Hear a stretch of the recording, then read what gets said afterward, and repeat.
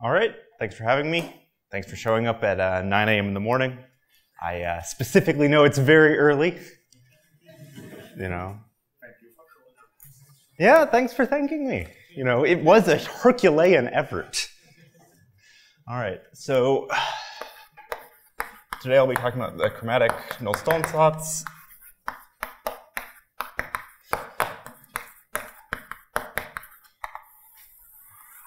Everything I say today will be joint work with Alan Yuan and Tomer Schlenk.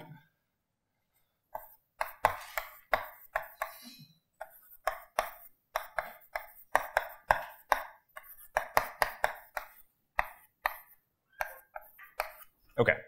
Oh, and my handwriting tends to be pretty bad, so if it reaches a point where you cannot tell what a word says, you know, don't feel shy, ask what the word is, and I'll start to improve a little bit for, you know, for a couple sentences. Provably, yes, it will not be worse than Tomer's, but like, that's not a high target. You know, he spells badly enough that autocorrect is no help because he'll hit other words. Okay. Oh, and I'm being recorded, so I shouldn't make too many mean jokes about my co-authors.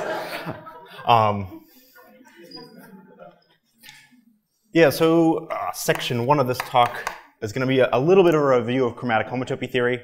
The reason for that is when I wrote these notes, it was for a Motivic conference where they didn't know so much of this.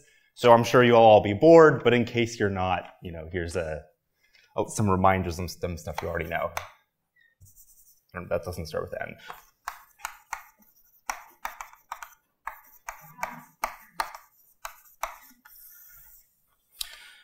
So let me just start with, and I guess this would be chromatic homotopy in a much older style than a lot of what we've seen today. Or not today, this vacuously true. Exactly, see? It was set theory only. So if I have an R a commutative ring, and I suppose S another one, and I have a map R to S, then we say this detects nilpotence.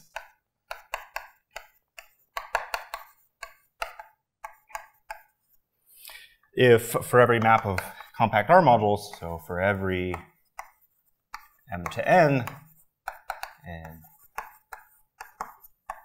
compact R modules,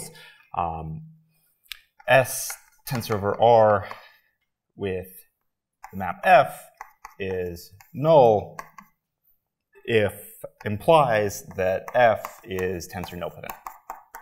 So this is that as we take tensor powers over R of this map F, we eventually get 0. Okay. So, you know, something that you probably haven't seen necessarily before, but it's not so hard to sort of observe, is that, and here, commutative ring, discrete commutative ring, very classical stuff, is that, you know, an example of what you could use this property for is that seeing that the collection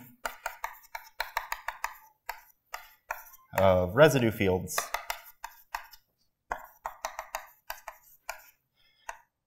of R detects nilpotence.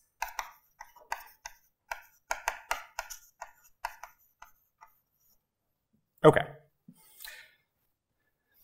And so, you know, what this example is supposed to tell you is this is some sort of statement that, you know, if you want to detect things up to nilpotence, the Zariski topology has enough points for you to, you know, really see what's going on. Okay. And so, you know, as an example, I'm going to draw a Zariski spectrum of a ring on the board. So Z localized at P, you know, we've got Q, and we've got FP. Right, yeah. And between them there's a little specialization, and we should view these sort of points as one of them as FP is sitting in codimension 1 inside, above this Q, that's the generic point. And so where am I going with all this? It's, you know, what is the analogous picture in the category of spectra? And so that comes to us via the Devnatz-Hopkins-Smith nilpotence theorem.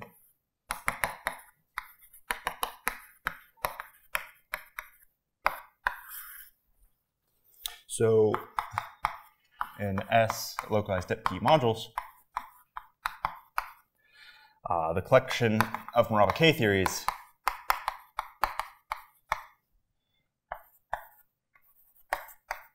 detects nilpotence.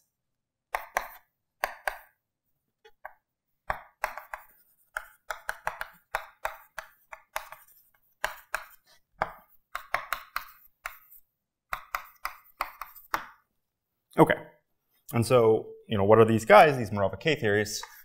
These are spectra Kn, n, say greater than or equal to 0. Pi star of this guy Kn is a graded field given by Fp adjoin Vn plus or minus, and the degree of Vn is 2p to the n minus 2. So this guy's a graded field, so all modules over it are sums of itself. And the picture of these being the sort of rings that are detecting nilpotence tells us that we have this picture of the category P local spectra, where at the top we have this generic point Q, and then we have K1, which also happens to be Ku mod P, and then we have K2, and so on. And then, at the very bottom here, I guess we have Fp, and so this n greater than 0 should also be less than or equal to infinity. Okay, and so we don't have just like one codimension, one guy, we continue on. And so chromatic homotopy theory is all about, and let me draw some of those specializations. It's all about studying sort of formal neighborhoods of these points and then trying to glue them back together into an understanding of B local spectra. Okay, so now, I'm going to need the board for this.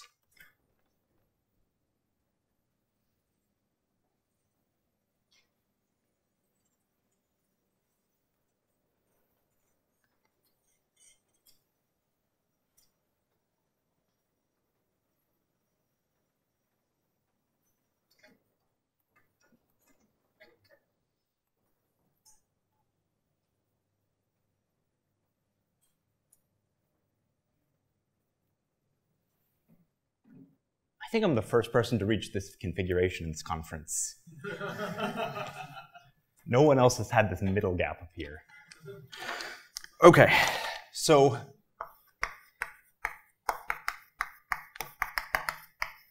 now I'm going to turn the heat up from here on out. So construction class theorem with very long attribution. So this is going to be due to Morava,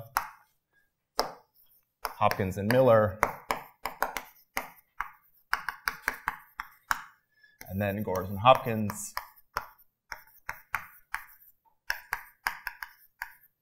And then Lurie.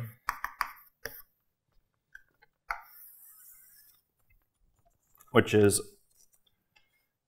what we like to do is we'd like to produce, so those KNs can really never be more than E1. And we would like something that is more than that. And I mean, this is a feature of higher algebra that you don't really have quotients in as strict a sense as you want. But you typically can get formal neighborhoods. And so we'd like to have a formal neighborhood of, the point n. And you really can get this.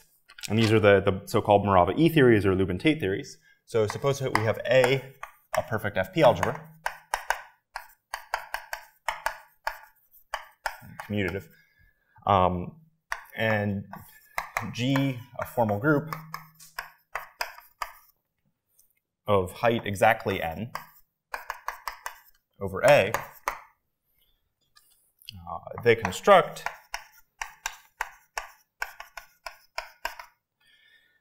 a Kn local commutative algebra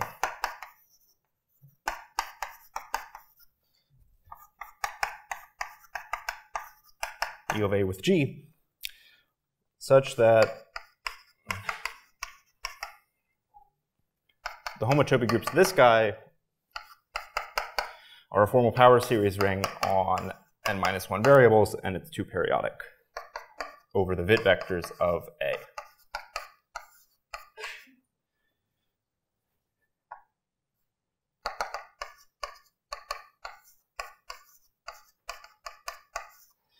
And we mark these with some degrees, so all these guys are in degree 0. And this guy today I will put in degree -2. Okay.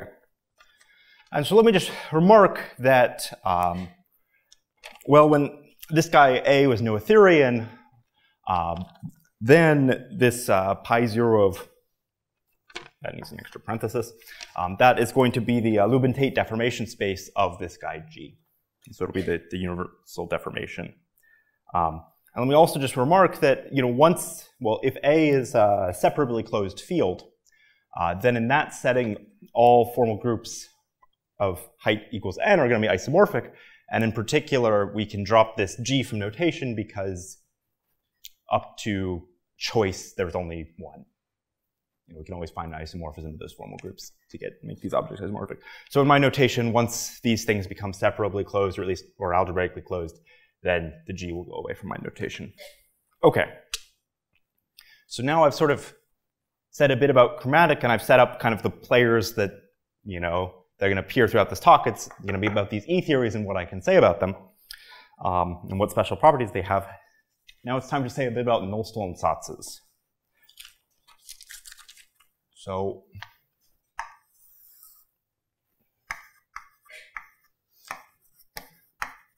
what is a Nullstellensatz? I really regret using such a long word in a paper. Okay. So let me recall what Hilbert's Nullstellensatz says. So theorem is due to Hilbert. So suppose K is an algebraically closed field.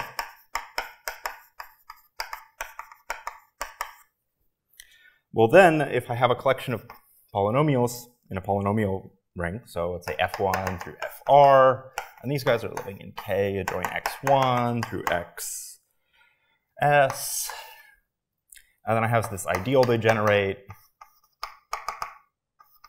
There should be commas.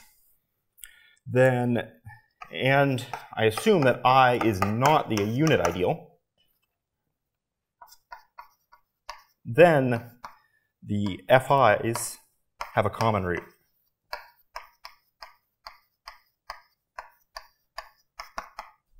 Okay. So that's a pretty great theorem. I liked it quite a bit because it, it said I could think about geometry instead of algebra, and then I kind of never went back to commutative algebra. But unfortunately, if you want to move this theorem over to other places, it's pretty specific to talking about commutative rings. I mean, it's referring to a polynomial ring and certain polynomials and certain ideals, and you might not be able to make sense of that in too general of a context. But actually, it's not so hard to rewrite this as something that's quite a bit more mobile. So let me make a first rewriting of what I've written here. So I could, instead of saying a finite list of polynomials in a polynomial ring, I could say, well, that's a presentation of the quotient algebra. And this is saying it's not the zero algebra. So I could have stated this as saying if R is a finitely generated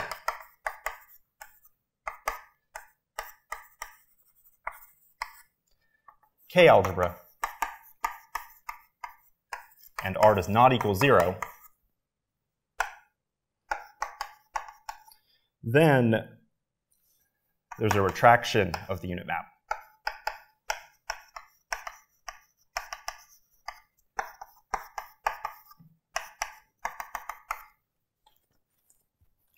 And so that's just a restatement of that, but we're getting much closer here to something that you can state in a lot of different places. We've moved from sort of something specific to polynomials and ideals to something about just a finitely generated object. And there's a lot of simple replacements you learn to do, and one of them is when you see finitely generated, you can awfully just replace that with the word compact, and then you can say things in whatever category you want. And so let me come over here.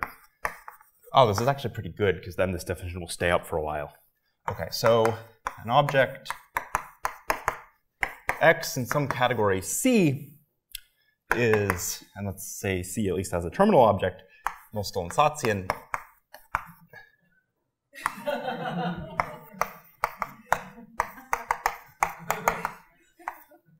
If, I mean, there's just no hope. This board is not wide enough to contain these words.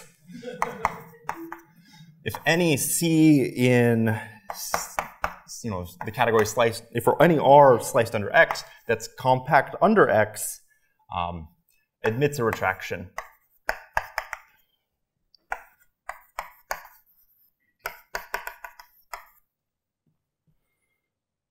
any non-terminal. Amidst a retraction, x goes to r, and then there's some retraction back down to x. Okay. And so it's kind of cute that you can rewrite this Nullstellensatz in such a categorical way so that it makes sense in an arbitrary category, but without any sort of existence theorem, it's a little bit of a lame duck. So let me give you a little bit of an existence theorem. So let's say C is presentable, compactly generated,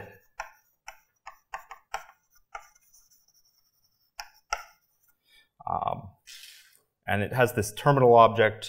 It's called bullet. Is a strict terminal object.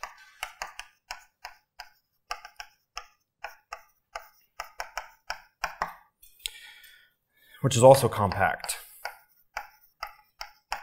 Okay, what does strict mean?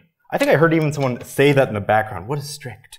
Yeah, it's a non-standard term. I didn't know it before I needed a single word so that I could be, more obtuse than usual. A terminal object is strict if when you map out of it to something, yeah, that's fine. You either get the null set or you get point. And so you get the empty set if, well, in my notes, both conditions are just x isomorphic to terminal object. If this is not true and if it is isomorphic. So a terminal object is strict if being the terminal object is the same as having a map from the terminal object. And examples are categories like rings, where for rings, being the terminal object, that is, say, the zero ring is detected by the equation 1 equals 0, and there's only one ring where the equation 1 equals 0 is satisfied. Okay.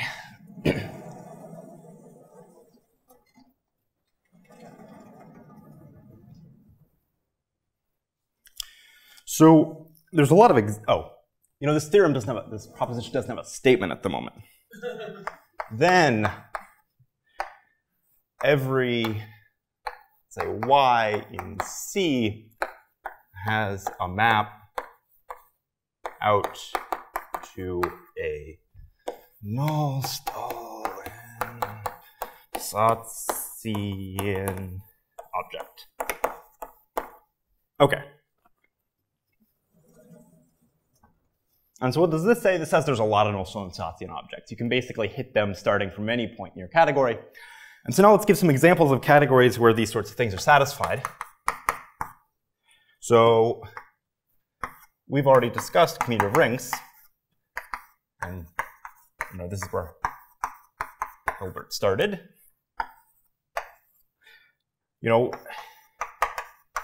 Ring satisfies this as well. And if you're not so taken with all this abstract stuff, and when I start discussing E-infinity rings and really getting into it, you just want to zone out, try and come back to me at the end with an answer to what the Nullstellensatzian objects are in a ring. I'll put a question mark here specifically because I haven't solved it. I don't know anyone who knows the answers, so your name could go here.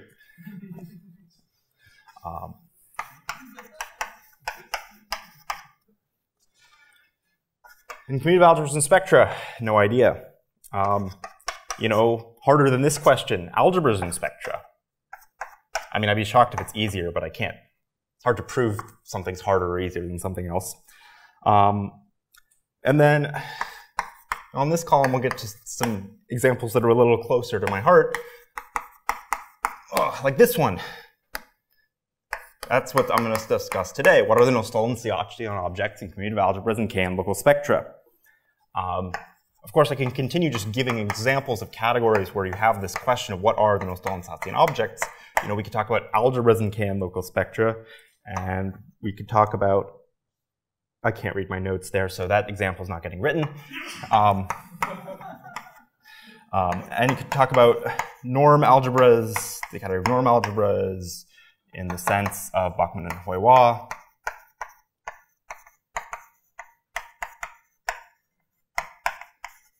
That's another example of a category of objects that are kind of like rings.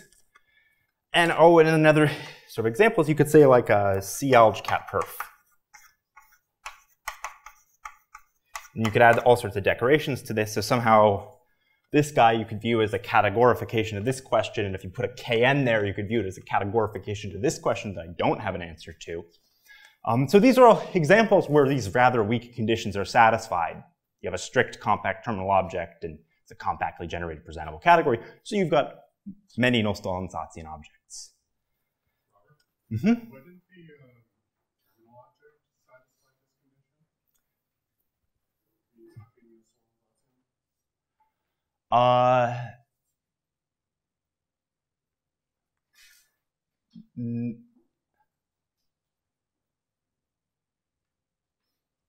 I think the condition is vacuum.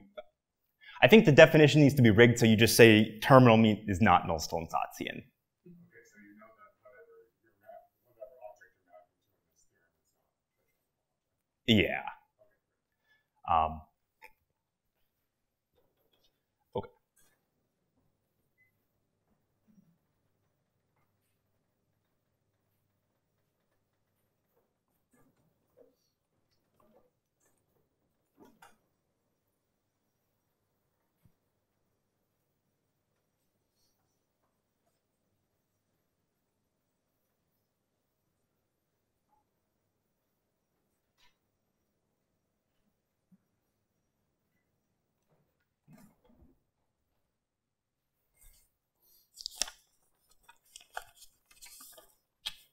Okay, and so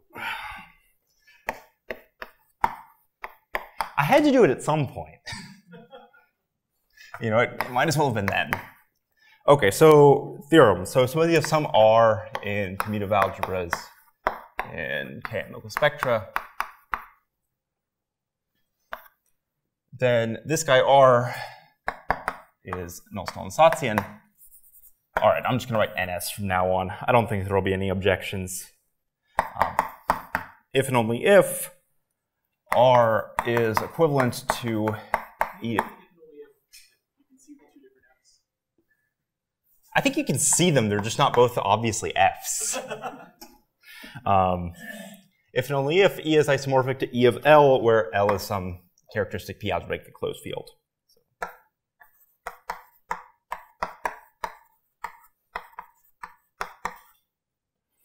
Okay, and let's say theorem 2 is given an R in C-alg SPKN,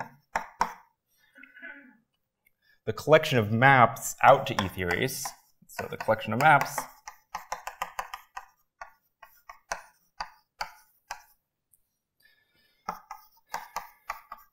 R to E of L jointly detect nilpotence. So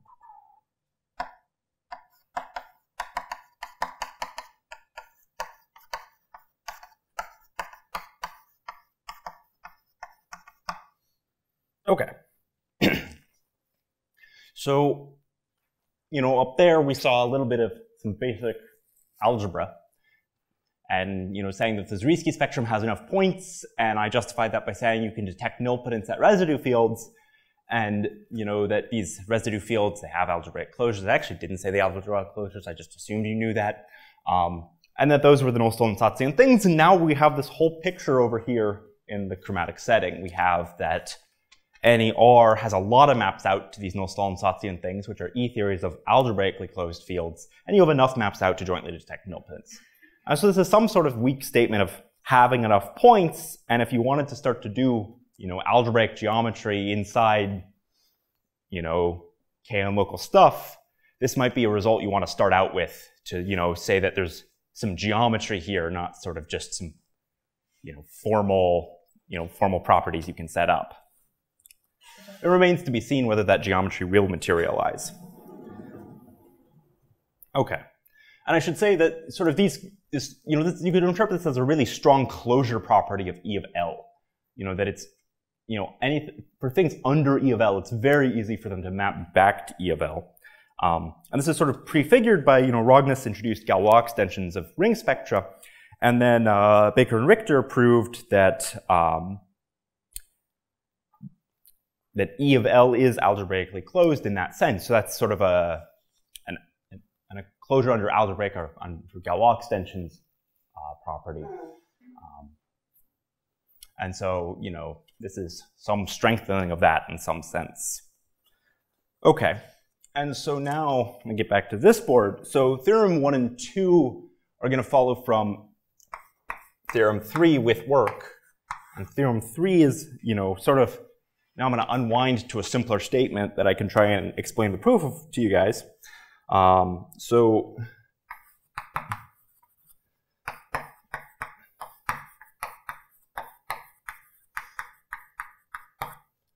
suppose you have some R commutative algebra and K and local spectra. There is an A, some perfect FP algebra, perfect, curl dimension 0, and some formal group G over A, and a nilpotence detecting map out to an E theory of A and G. So nilpotence detecting map.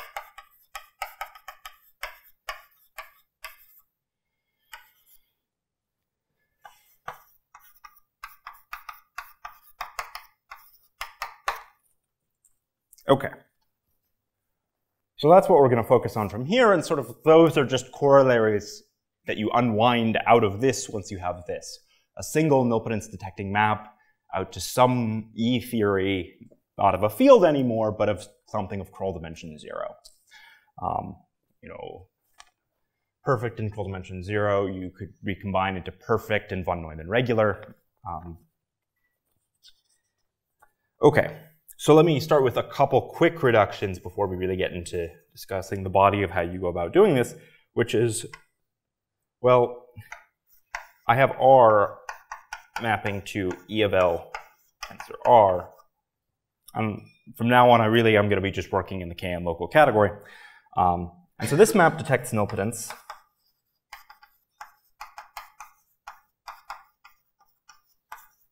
By Devenant, Tupman, Smith. So we can replace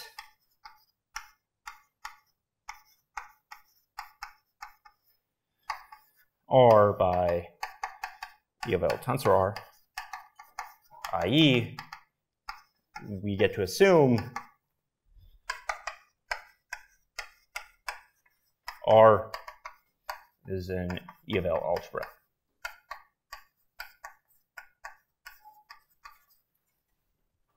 This is great because, you know, I understand a couple things about the K and local sphere, but not so many, but I understand a lot of things about E of L.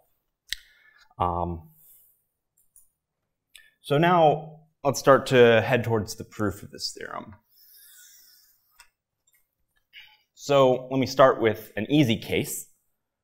So I'll write this as an example. This is somehow, you know, one of the most important cases of this theorem that you really have to, you know, the whole argument orbits around. So if R is isomorphic to E of AG for some A and G satisfies conditions, then the identity map is good enough.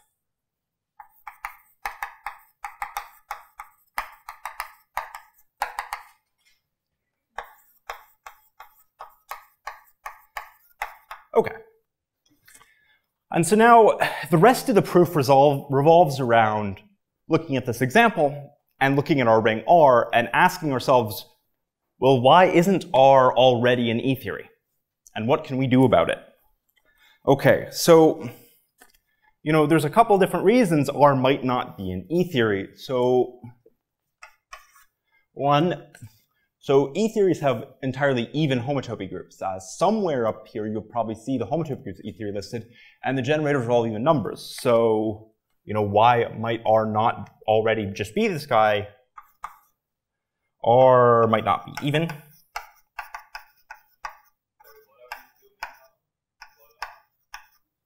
Nothing except, or, yeah.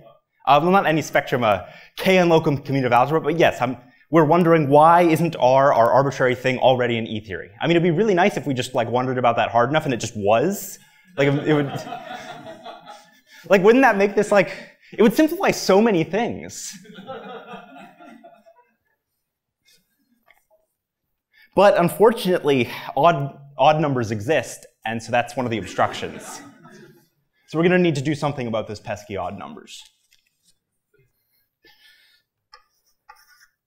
And unlike in Jeremy's talk, I can't just ignore odd numbers silently. I really have to deal with odd numbers. Okay, and what are some other properties of E-theories that an arbitrary ring might not satisfy? Oh, and I guess after this point we're really assuming it's an E of L algebra, and because it's an E of L algebra, we can take the maximal ideal in pi 0 here and push it forward. And when you mod out by that maximal ideal in an E-theory, you get something perfect. And so pi 0 of R mod M, might have an element X. Might not have all p roots.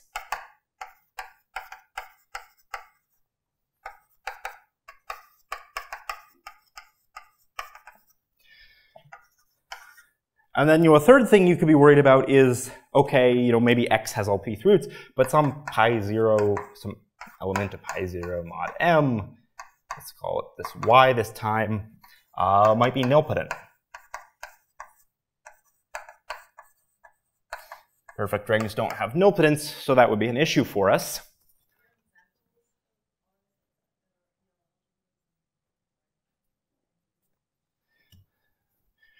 A free algebra on an odd degree generator. It's going to get harder to a free algebra on an even degree generator. It's going to be a polynomial algebra, and therefore mod M, it'll be polynomial, so you'll have things that don't have all p roots. Making a nilpotent, let me take the monoid ring of the monoid ring of the quotient of the natural numbers by 5. So that'll be a thing with a generator t, and t to the 5th is 0.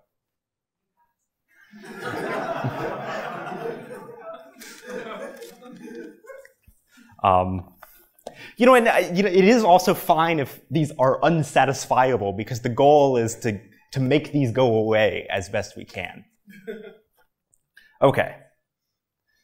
So now let me state sort of an important lemma, and then we have to get into the erasing game.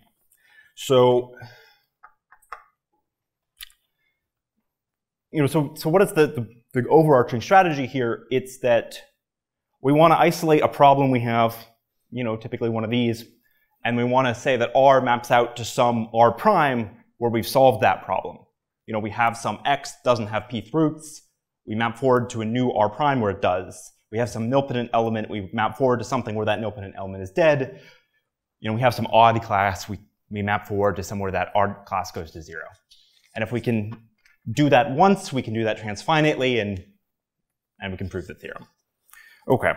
And so in order to make that an actually reasonable strategy, we need the following lemma, which is that maps that detect nilpotence are closed under base change. So maps, or co-base change, since I'm talking about rings. So maps that detect nilpotence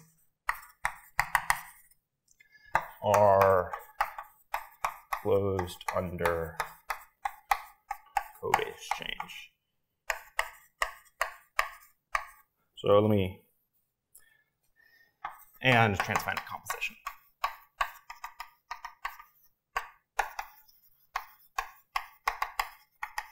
Let me just draw out the co-base change. That would be like if I have A mapping to B, and this detects nilpotence. And I have A mapping down to C, and I take D, the push out, all of a sudden, some category of commutative algebras, then this map also detects nilpotence. Okay.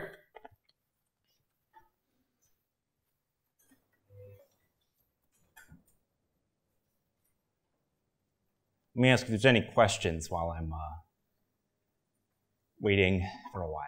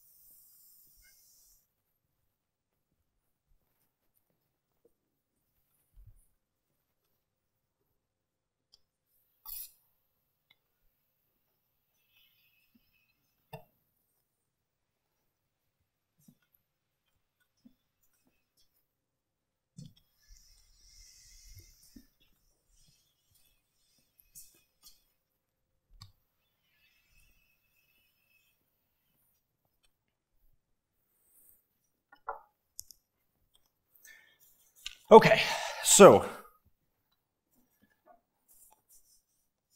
let's talk about odd elements first. Yeah, so suppose we have some alpha, let's say living in pi 1 of R, our EL algebra.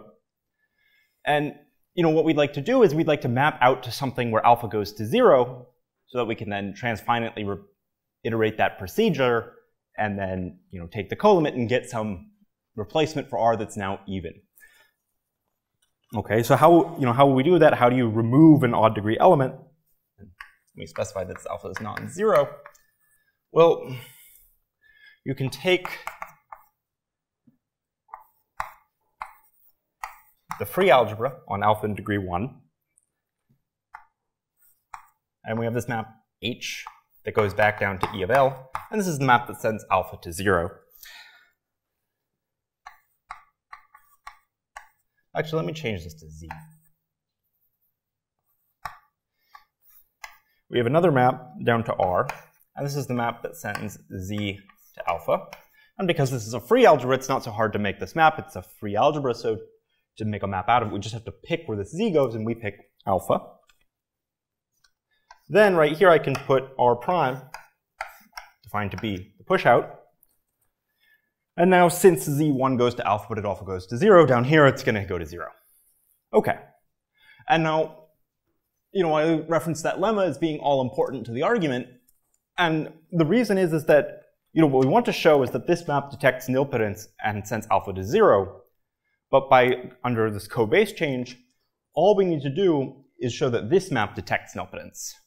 And so what previously was a statement about an infinite amount of, R, that we have very little real control over what an arbitrary EL algebra R looks like, and what the odd elements behave like in there. There's actually one universal example of what we need to do, and that's a very well-controlled algebra because it's the free algebra on an odd degree generator. Okay. And so now that I've isolated a core claim about a very specific thing, let me not say so much more other than that to show this map detects nilpotence,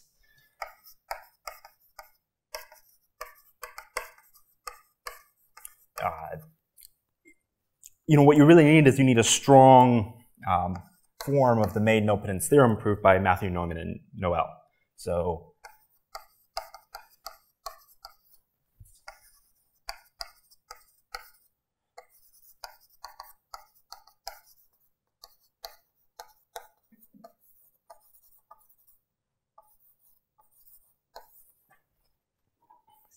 And so the idea here is that, that theorem says that you can detect things being nilpotent in an E infinity ring if you look at Fp and Q, and the homotopy groups in the E infinity ring.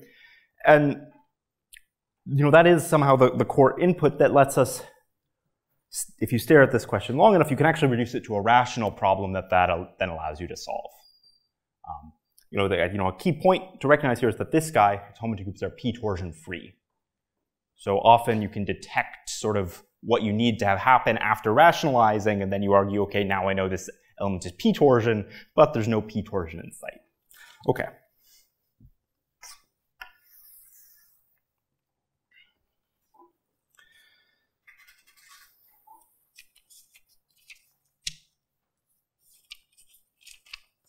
So now I'm going to move on to sort of the next big example I need to cover.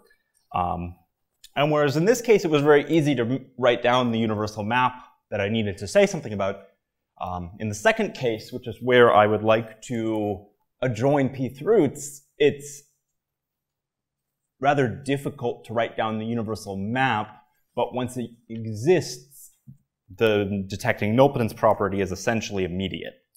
So let's look at this 2. So we have, recall we have this m sitting inside of pi 0 E of L. Okay, and we've got pi 0 of R mod m. And this might fail to be perfect, so let's pick an x in there, or let's pick an x bar that doesn't have roots.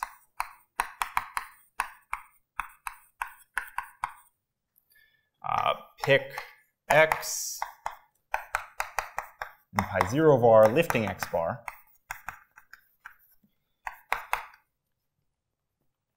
Okay. Here I need an aside that I've sort of already mentioned, which is that from work of Kashiwabara and Strickland, we know that E of L adjoins some generator freely in degree 0, Z, is even, and pi 0 of it is the ematic completion of a polynomial algebra. So is ematic completion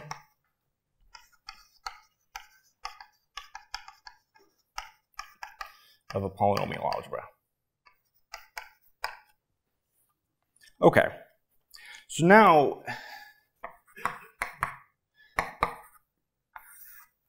let B be the following thing.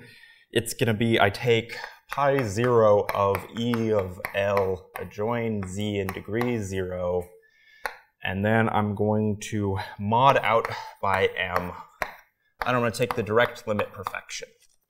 Okay, so this aside, this ring is just some polynomial ring, and when I take the direct limit of perfection of that, all these polynomial generators, they gain all p-th roots. And now, suppose we had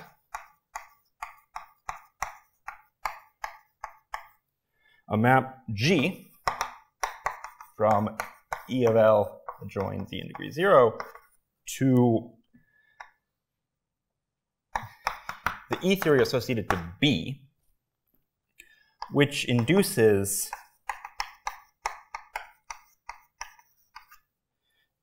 the natural map from pi 0 of E of L mod M to pi 0 of, sorry, there should be an adjoin Z there, pi 0 adjoin mod M, where this is the direct perfection map, so this is an inclusion there, on pi 0 mod M. Then, because this map right here is faithfully flat, this map right here would also be ematically faithfully flat. And being faithfully flat is enough to know that you detect nilpotence. So we'd have this map G that would detect nilpotence. So let me just say that G would detect nilpotence.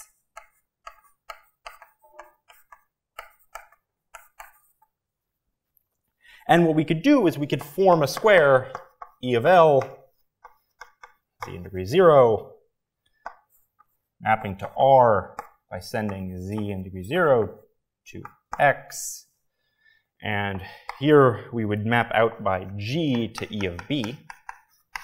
And we could say R prime is the pushout. Okay. So again, we just needed like one map with some good properties, and we're able to adjoin roots to anything in pi 0 mod M. And this time, rather than it being difficult to prove that the map detects nilpotence, what it does in homotopy groups already implies that, but what's hard is to produce a map that does this. And let me, I can erase while I have a blank board over here. Okay. Okay, so, there's sort of a contrast here between how I specified this map and what would make it easy to make. So because this is a free algebra, to make a map out of it is essentially it is exactly equivalent to saying where this Z0 goes. So choices of a map like G are in bijection with pi 0 of E of B. And that's one sort of basis by which you can specify these maps. But the condition is in terms of what it does on homotopy groups. And now there's a whole theory related to figuring out the relation between these, and that's the theory of power operations. So this algebra is a polynomial algebra, and its basis are the power operations on this class Z0. And so where do these polynomial generators go? You send z0 somewhere, and then you have all these power operations acting on homotopy of commutative algebras, and the other generators go to the power operations on those. And this condition here is stated in terms of the reduction mod m. So, what we need to contrast is we need to say I have a list of values of power operations mod m, and I want to find an integral element such that the power operations on it after reducing mod m give me that specific value. And now you can package that all together into one statement that makes it easy to produce this map, which is that, so you have these T algebras in the sense of RESC, which encode a commutative ring with power, E-theory power operations, and you have a forgetful functor down to, let's say,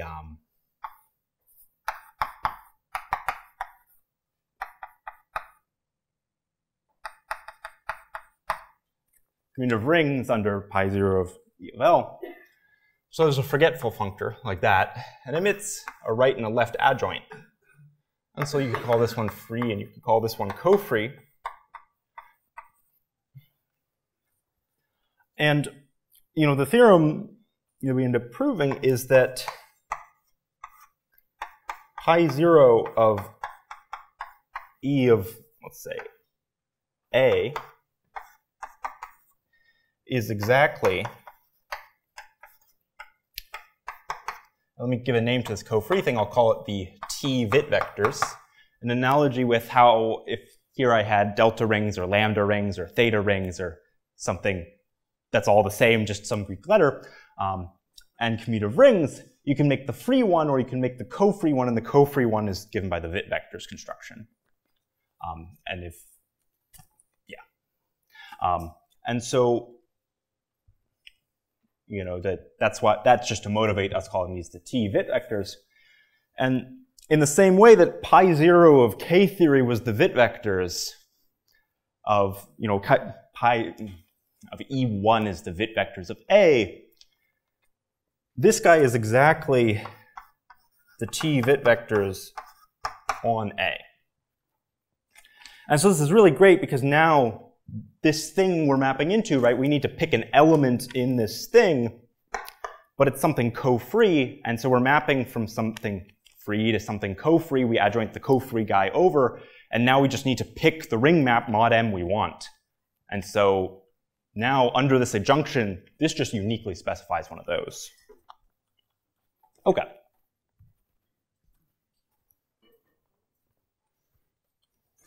No.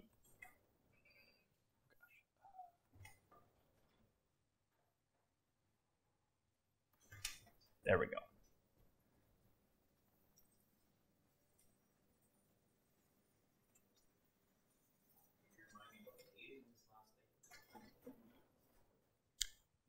A there is going to be a perfect FP algebra.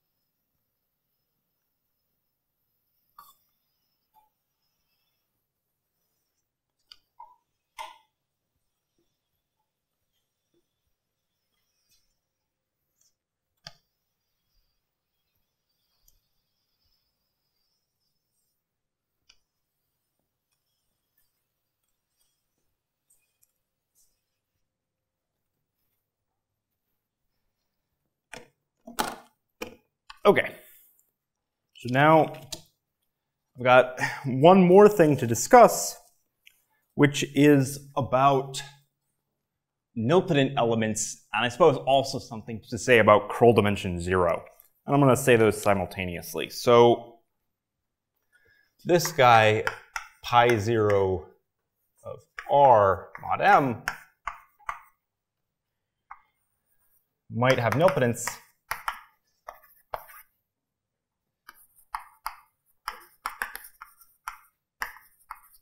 and not be equal to dimension 0. Okay. And you can solve both of those problems at once. So being reduced of curl dimension 0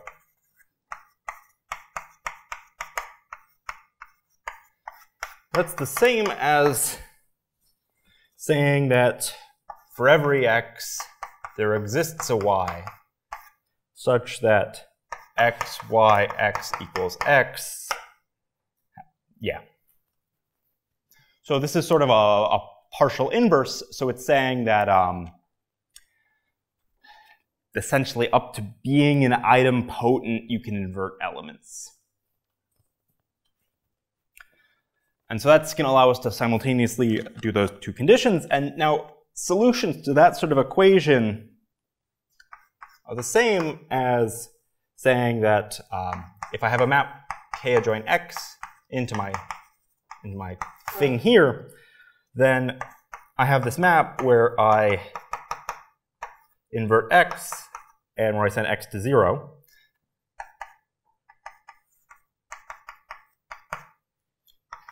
And it's asking for a lifting like this.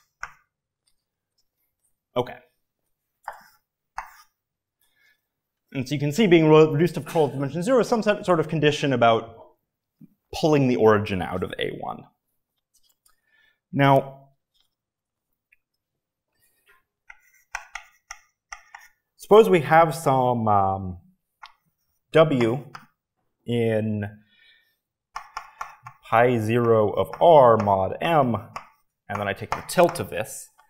So the reason taking the tilt as a safe operation here is if we've already finished solving problem 2, mod m, we have all pth roots. So if we have some element that's nilpotent, it is in the image of the map from the tilt, and so we can pick such a sequence of roots, and that's our w we want to be thinking about. Now, the thing about the tilt is that the tilt is actually a really well-behaved functor. It's the right adjoint to the spherical Witt vectors functor. And so, you know, if we have this w, that always lifts uniquely to a map of the form E of k adjoin t 1 over p infinity. So this map down to r, and let me call this like w tilde.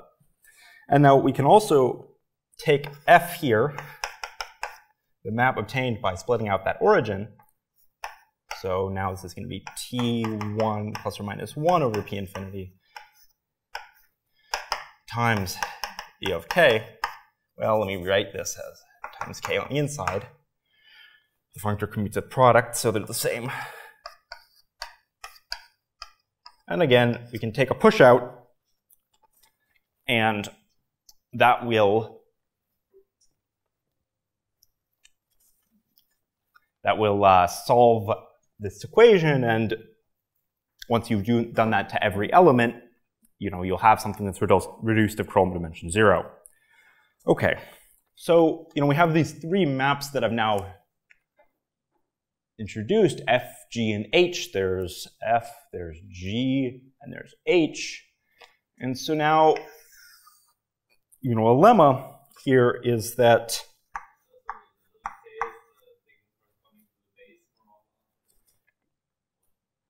yeah, K is L.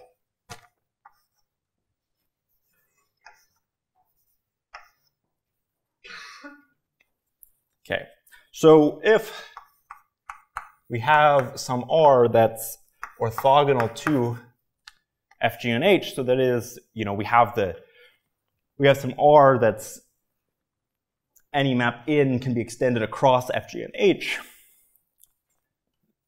then R is equivalent to some E of A. And so this lemma is a not particularly difficult lemma that sort of builds on the sort of characterization of Morava E theories you see in work of course Hopkins and Lurie. Okay. And so that's about it. I mean, at this point, you know, you can use Quillen's small object argument to say that, well, if you have a couple maps and you want to produce something orthogonal to them, you just keep taking push-outs in a transfinite composition in a big colimit, and eventually you will be orthogonal. You know, at each step along the way, you produced maps that detected nilpotence. Maps that detect nilpotence are closed under transfinite compositions, and if you detect nilpotence, you can't be the zero algebra, because the zero algebra does not detect that 1 is not a nilpotent. And so at the end of the day, we've proved the theorem. So I don't know, I'll give myself a check mark. All right. And I guess, you know, I've neglected to tell you why we could care about this at all.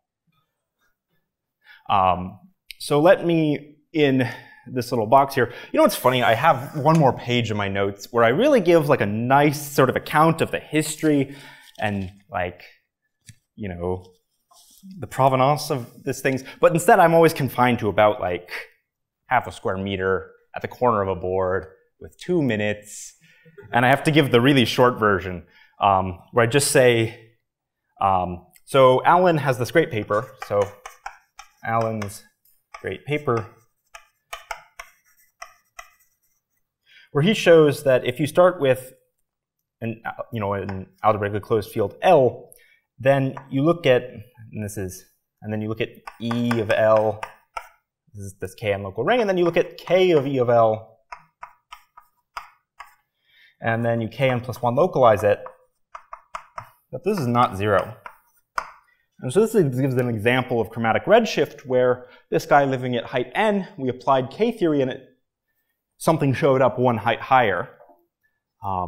You know, and this is sort of first observed by Rognus and Asoni and Rognus, and you know, we have an increasing library of examples, and this is like a very systematic family of examples. And what's really great about Alan's paper is it's so short and so simple, and like it's one of those things where you look at it and it's just like that. How do you come up with that trick?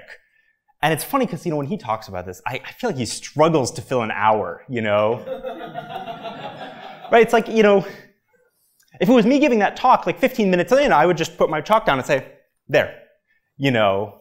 I'd let it stand on the fact that it's something so cool you can say it so quickly. I think Alan fills the hour, though. Bit of a difference in styles. But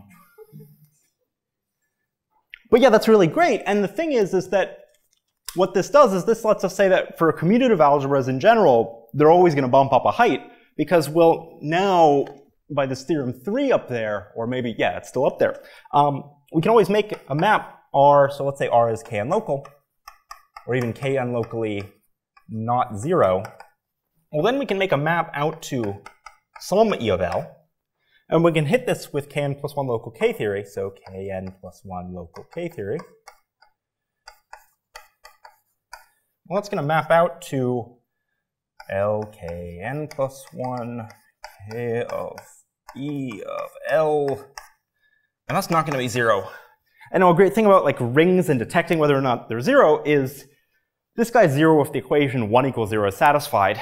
This is a ring map. 1 does not equal 0 here, so 1 does not equal 0 here. So this is not 0. And so in this sense, at the end of all of this, this is like the major application we have of all of this, is that we see that, you know, we observe chromatic redshift for, you know, E infinity rings, and not for anything else other than E infinity rings.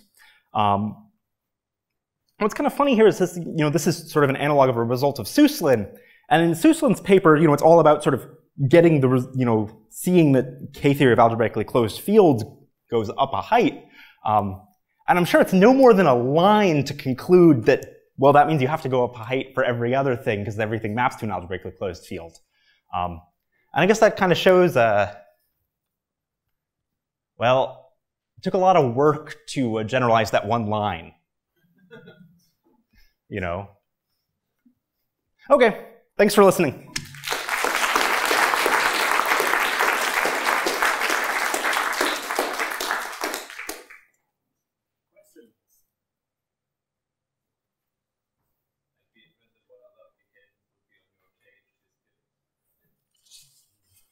Well, see, rather than more applications, it's more like,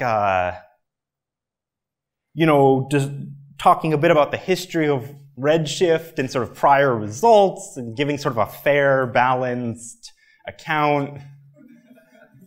And then I wanted to say, okay, so this is really sort of the analog of Thomason's results or Susslin's results. Susslin's results. But you could really want sort of, you know, higher versions of a whole package of like height 0 to height 1 results that we do have. Like you could want an analog of Quillen-Lichtenbaum. You could ask, well, Quillen-Lichtenbaum doesn't hold for all rings. It holds for sufficiently finite rings. And so you could ask, well, what is the correct collection of rings such that some sort of Quillen-Lichtenbaum would hold? So that Quillen-Lichtenbaum would be like, there exists a finite complex F such that F tensor K of R is bounded. And you could ask what finiteness conditions you need for this to be true, or you could assert a finiteness condition and say for those it does happen. And now, like the proof I know of Quillen-Lichtenbaum goes through Blockato and says, okay, well, we really have Blockato, and under finiteness assertions, Blockato gives us an answer that sort of exists in a finite range, so we get Quillen-Lichtenbaum. And so you could ask, like, is there a Blockato conjecture lurking in the background that would illuminate what the right finiteness conditions in a higher Quillen-Lichtenbaum are? And higher Blockato would sort of identify a class of rings kind of like fields, and then it would say that the associated motivic filtration on their Kn+1 local K theory has some very simple form that sort of is so confining, if the guess is right, that sort of things just have to shake out in a really nice way. So those are the sorts of things that exist on this page. You can come down and read the page if you want.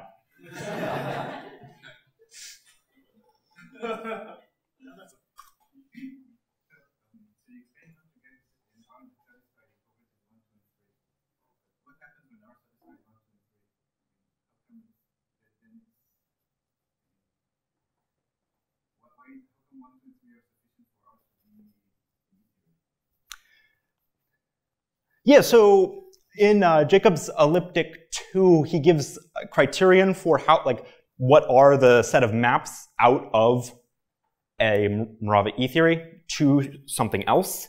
And the conditions he has on the target are essentially evenness being complex, evenness implies complex orientable, and I think that's basically it for describing the set.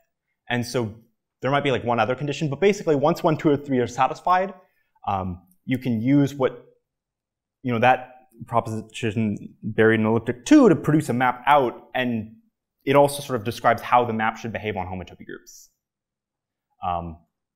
Maybe a different account of this is that you have the spherical Witt vectors into E of L algebras and its adjoint tilt. And this is not just an adjunction, it exhibits perfect algebras as sitting fully faithfully inside. So there's always a co-localization map from some E theory to R. And that co-localization map is exactly mod M, the map from the tilt to the tilt mod M to the pi 0 mod M. And since you can detect equivalences mod M, once you know there's no M torsion, you can kind of go from there in terms of saying, well,